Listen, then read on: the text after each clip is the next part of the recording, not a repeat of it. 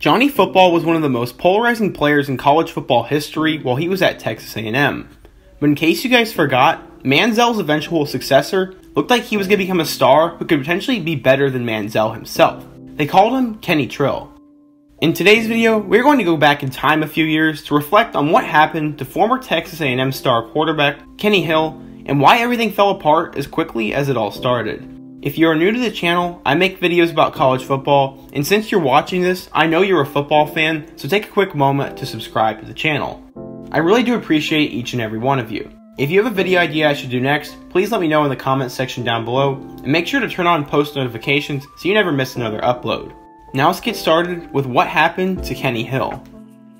Kenny was born in the city of West Palm Beach, Florida, but he spent the majority of his childhood in the football heaven of Texas.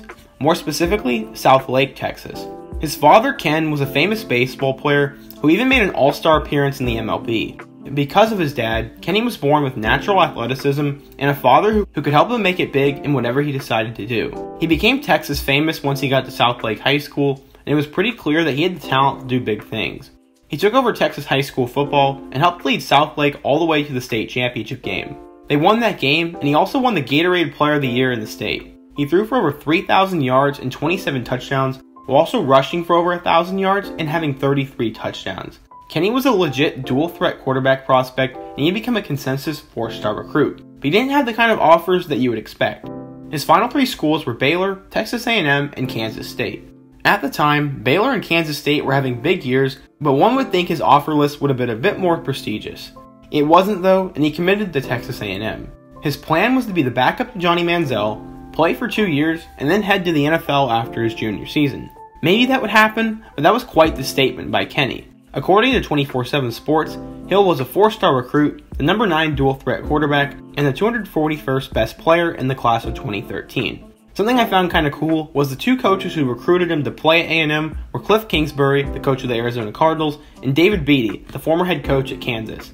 Going into the 2013 season, Kevin Sumlin was the head man, and Johnny Manziel was fresh off winning the Heisman Trophy. The hype for Johnny Football was unreal, and no one really cared about who his backups were. But because we do care about backups on this channel, you will learn that Connor McQueen and Kenny Hill were the backups on the team. The Aggies were projected to go 10-2 and finish second in the SEC West behind Alabama. The Aggies had a really talented offense that included Manziel, Mike Evans, and star left tackle Jake Matthews. They began the year ranked number 7 in the country, and their first loss of the year came at home to number 1 Alabama. That set the narrative for the team as they lost to number 24 Auburn, number 18 LSU, and number 5 Missouri, all ranked teams. They did finally buck the trend with a win over number 22 Duke in the Chick-fil-A Bowl, but Manziel's second year was sort of a letdown to a degree. On the year, Kenny actually played in 4 games, passing for 183 yards and a touchdown. Going into the 2014 season, there was going to be competition at the quarterback position as the Aggies brought in 5-star recruit Kyle Allen to come in and battle for the starting job. Many thought that Kenny was going to win the job, but when he got in trouble, it was assumed that Allen was going to be the guy.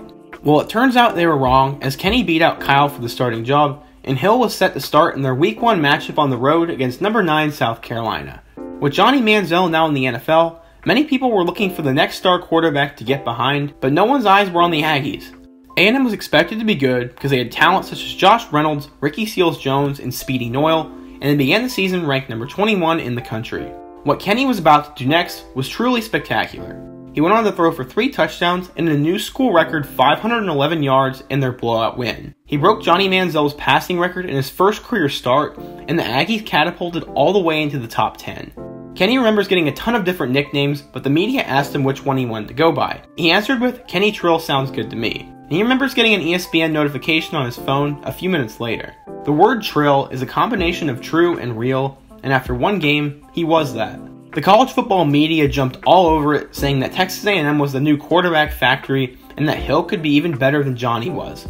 His parents even tried to trademark the name Kenny Trill for their son, and that right there probably caused some bad karma. Kenny threw for 4 touchdowns against Lamar and Rice his next 2 games, but the SMU game was where things began to go south. He only threw for 2 touchdowns and also gave up his first interception of the year. Against Arkansas, his completion percentage dropped significantly, but he still threw for 4 touchdowns and an overtime win.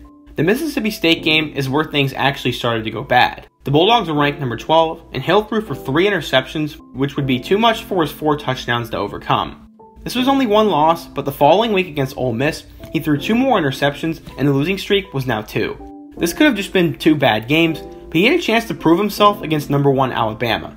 The Crimson Tide held Kenny in check as he didn't throw a touchdown and they won 59-0. Yeah, Kenny Hill had beat a good South Carolina team back in week 1, but he had lost them their last 3 games against good competition.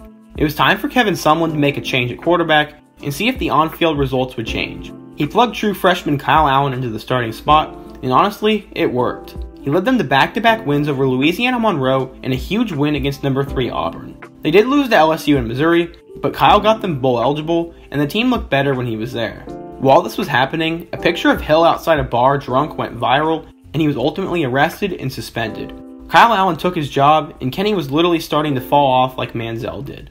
The Aggies ended up going to the Liberty Bowl, where they would beat West Virginia to finish the season with an 8-5 record.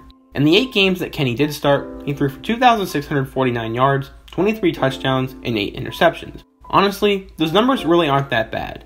Rumors were swirling that Kenny Hill was going to transfer away from the program, and they were right. The following year, Kyler Murray came in and split time with Kyle Allen. It's crazy that all 3 of these quarterbacks ended up transferring. Kyle Allen went to Houston, and Kyler Murray, as you know, went to Oklahoma. Eventually, Kenny Hill asked for his official release from A&M, and everyone knew pretty quickly where he would end up. The rumor was he was going to go back home to the Dallas area and play for TCU. He'd be able to go back to the place that brought him up and spend a year getting his life together. Plus, star quarterback Trevon Boykin would graduate, and he could win the job after that. That is exactly what happened, and Kenny Hill enrolled at TCU with the intent to get his life back together and to be a starting quarterback again. In 2015, Trevon Boykin and the Horned Frogs were on a roll until he went down with an injury which sidelined him for the biggest game of the year against Oklahoma. They beat number 7 Baylor in one of the best games of the decade, and the Horned Frogs won their bowl game against Oregon in the Alamo Bowl. Going into the 2016 season, Kenny was the projected starter at quarterback, but he was going to have to beat out Foster Sawyer for the starting job.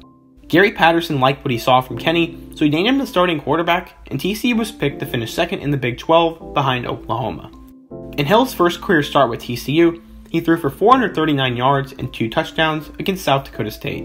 They won 2 of their next 3 games, but Hill didn't exactly impress. He finally broke out against Oklahoma, where he passed for 449 yards and 5 touchdowns. Besides leading them to a win over number 17 Baylor, Kenny and the Horned Frogs really struggled as they limped to a 6-6 record, and he just wasn't playing at that high of a level. They ended up going to the Liberty Bowl and lost a close game against Georgia. On the year, he threw for 3,208 yards, 17 touchdowns, and 13 interceptions while completing 61% of his passes. For the most part, Kenny got his football career back on track, but a highly anticipated freshman recruit was coming in, and he was going to have to bring his A game if he wanted to win the starting job for the 2017 season.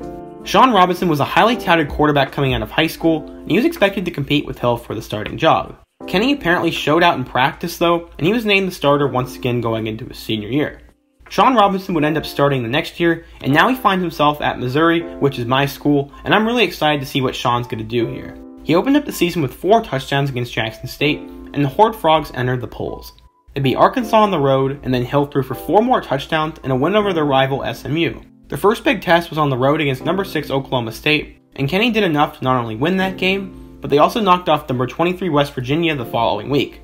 After back-to-back wins against Kansas and Kansas State, the Horned Frogs had climbed all the way up to number 4 in the country, and Kenny Hill had become a legend all over again. Their next game was going to be tough though, as it was both on the road and against the Cinderella of the 2017 season, the number 25 Iowa State Cyclones. This game was a disaster for both Hill and TCU, as he turned the ball over 3 times in crucial moments, and they lost their first game of the season 14-7. They rebounded with a win over Texas, but a loss to Oklahoma eliminated them from college football playoff contention. On senior night, Hill threw for 3 touchdowns in a win over Baylor, and they were set for a rematch with Oklahoma in the Big 12 championship. Just like every other team in the conference, they struggled against the Sooners, and they got blown out. The Horned Frogs ended up going 11-3 after they beat Stanford in the Alamo Bowl, and they finished the year ranked number 9 in the country. His passing yards dropped in 2017, but he threw for 23 touchdowns and only 8 interceptions this time. Hill was not named to any postseason teams or didn't win any awards, but he left college as one of the best quarterbacks in the country that year. He didn't end up getting drafted, but he did sign an undrafted free agent deal with the Oakland Raiders. They ended up cutting him in July, and he signed with Montreal's team in the Canadian Football League. That was short-lived as well, and he ended up going a completely different direction with his life after that. Kenny rejoined the staff at TCU, and he became a graduate assistant. He said he really loved the idea of coaching, and it is now his dream job. Recently, he was promoted to an offensive analyst, and I think he's going to continue to climb the coaching ladder. Right now, he's only allowed to help with film and game plans, but I think he will soon be able to help kids, and I don't know of a better person than Kenny for that job. He knows better than anyone what it's like to be in the spotlight and make mistakes while you're there. So I'm sure that he will really help mentor these kids and help them get their lives together. I know I'll be rooting for his success in the coaching world, and I'm super excited to see where he will be in a few years. Unlike a lot of my What Happened To videos, Kenny Hill managed to both save his life and his football career, and I think he's doing what he's destined to do. I remember the legend of Kenny Trill quite vividly, and I've loved watching him while he was at TCU. I hope you guys enjoyed today's video, and we can all learn from his story. If you did enjoy today's video though, or want to help my channel grow, please take a moment to smash that like button and subscribe and help me reach 3K subscribers by the end of July. If you are still here, check out my video about what happened to Shea Patterson and all my other college football documentary style videos. I hope to see you guys again soon, but until next time, peace.